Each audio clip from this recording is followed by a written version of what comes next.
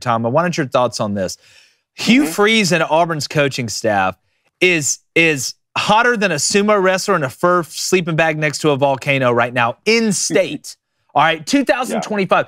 Yeah. I grew up in Auburn, keep up with everybody. I have never seen Auburn attack the state of Alabama like this. Right now, for the 2025 class, they have the number 2 overall ranked player in the state, Jared Smith, just flipped from Alabama to Auburn. They got Malik Autry, number 3, just is with Auburn. Number 4, Jacaleb Falk from Highland Home, just is with Auburn. Number 5, Eric Winters from Enterprise is to Auburn. Number 7, Derek Smith from Selma is going to Auburn. Yeah. Jordan Crawford, the 8th ranked overall player, going to Auburn from Birmingham.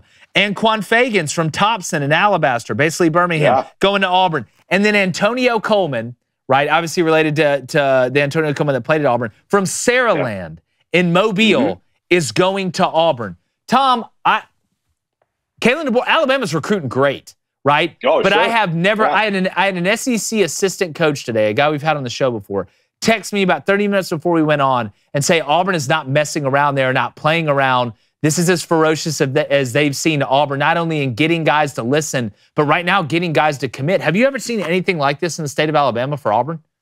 Well, no, not in the state of Alabama for Auburn. I've seen them go on really strong runs in terms of personnel and recruiting classes before.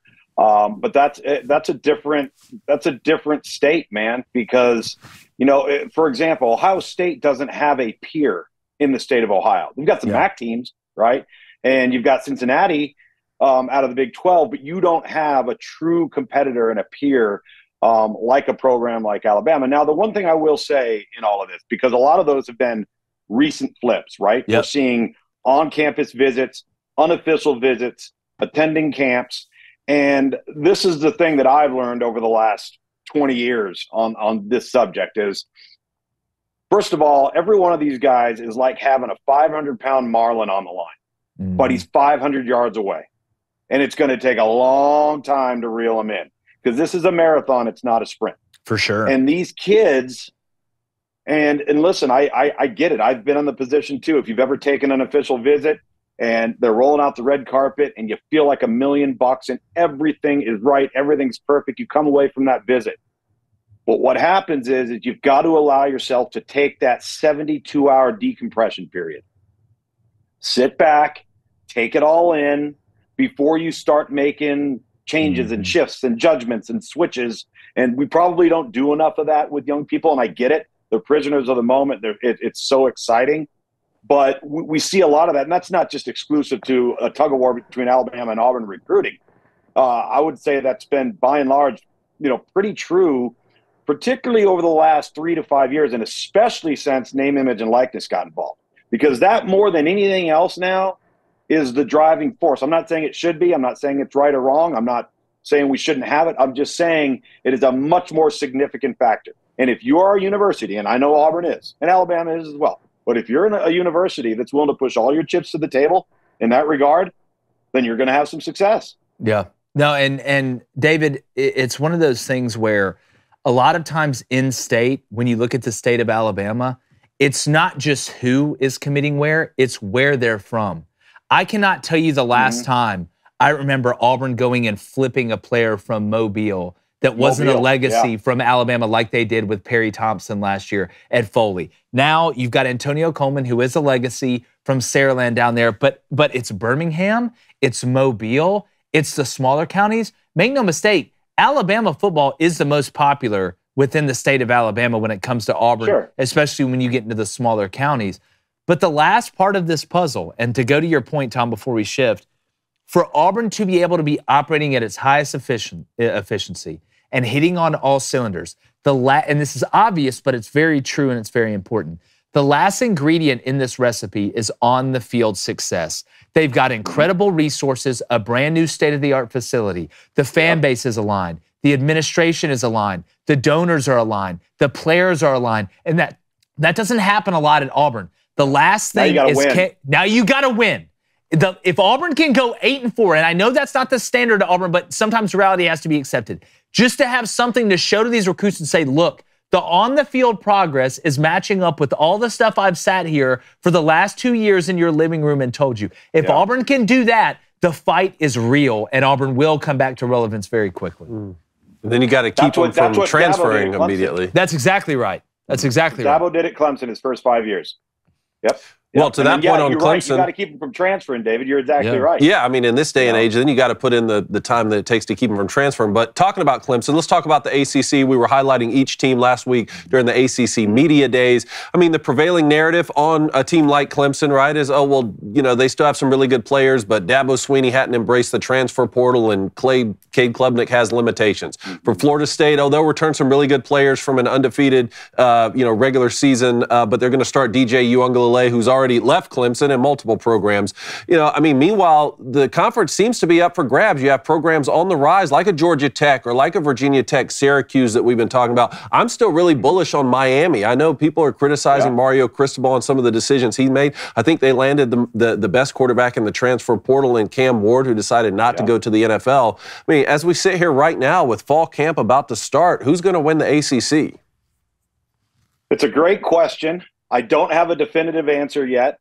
I do think that if we see a step taken by Cade Klubnik and we get some speed infused at the offensive skill spots at Clemson, I think it's going to come from two young guys, Bryant Wesco and TJ Moore. They're both true freshmen. They can flat out run, and they were lacking that a year ago, and they were banged up. You know, they ended up leaning on a true freshman, Tyler Brown, last year because everybody else was hurt.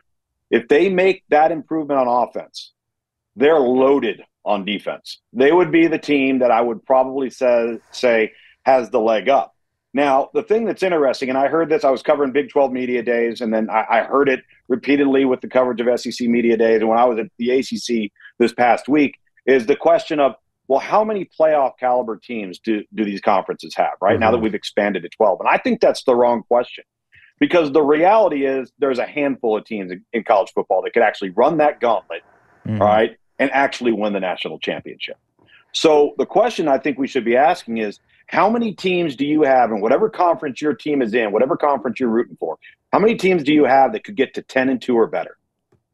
Because that's the question you have to ask yourself to be in the conversation in the month of November for that 8 to 12 slot in the college football playoff. And so you asked me about the ACC.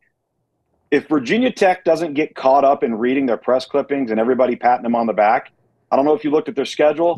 They might have to screw it up not to go 10-2. Right? NC State's going to be really good. They could go 10-2 or better. You mentioned Miami, Clemson.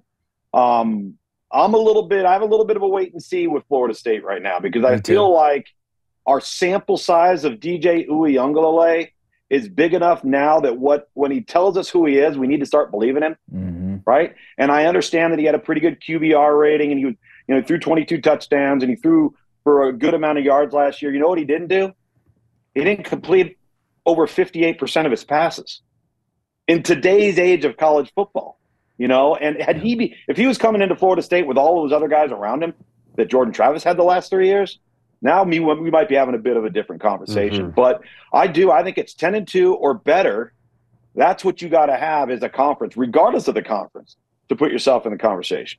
Yeah. All right, Tom, great seeing you, brother. We're going to go to Maction Action. He wants to know, who should I trust more, Colorado or Nebraska? Nebraska. Agreed. And I say Nebraska because I honestly think they may start 7-0. If you look at the schedule, again, schedule, man, it matters. It really matters. And, about it last week. They're going to get Colorado and Lincoln this time, right? I understand they've got a freshman quarterback, but he is really, really gifted. He's very talented. I do think they've upgraded the football team overall around him. And the other reason why I would say this is at both Baylor and Temple, heading into year 2, Matt Rule had a plus turnover of 4 or more games win total in each of those second iterations when he was at Temple and Baylor. So we're going to see a jump for Nebraska. How good is it? I don't know. How good are they? Put it this way. If they started off 6-1 and 7-0, do I think they're that good? No. I think the schedule's afforded them to do that, and I believe that they've improved, and then time will tell. Without a doubt. Let's go to Mr. E. He wants to know, #AskLugs, what game outside of the SEC Big Ten will mean the most for the college football playoff? Outside of the SEC and the Big Ten. It's a good one. Oh.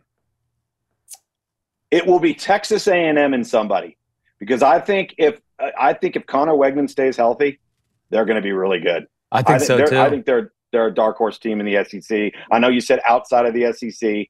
Well, they are playing Notre Dame week 1, Tom. To me, that feels like it's a huge game for both programs. But I do think it's a bigger game for Notre Dame because if they don't have a conference they're in. There is no so it's all regular season, and the committee wants to put Notre Dame in there as bad as humanly possible. So they're going to have to give the committee a reason not to put them in there. But A&M, you can rebound. But I'm telling you right now, again, we don't make our picks till later, but it's going to be hard for me not to pick Texas A&M in that game. I totally agree with you. And again, if Wegman stays healthy, I think he's really, really good. And they got players, man. They do. He inherited some good football players. And so that one will be interesting. I'm trying to Florida State Memphis? Is Florida State Memphis? Do you think a game? That's a scary game. Yeah. That's a scary game. That's the equivalent of Colorado scheduling North Dakota State. Yeah. Yeah. Because when North Dakota State lines up in 23 personnel and goes full-blown ISO power counter and runs that game in a phone booth, that's going to be an interesting Thursday night game, man. That's no fun. Not only is it painful, it's also somewhat boring to some people. Last question, Lugs, here. You talked about this a second ago. How many teams can get to 10-2? I keep seeing our audience members and fans of college football say between the Big Ten and the SEC, which league can get 4 teams in? Or one of those leagues will get 4 teams in. I'm looking around doing the math, Tom, and for a league to get 4 teams in, that's a whole hell of a lot if you think the SEC and the Big Ten are both going to get at least 3 in. Because if you do the math on that, if one of those conferences gets 4 in and the other one gets 3 in, that's 2 automatic qualifiers, but that's 5 more spots. And you're looking at 5 spots left with an automatic qualifier from the ACC and the Big 12. So 3 spots left. And that's not saying if Notre Dame's going to get in or not. I mean, do you think any conference will get 4 teams in the college football playoff? I think it would be really, really difficult.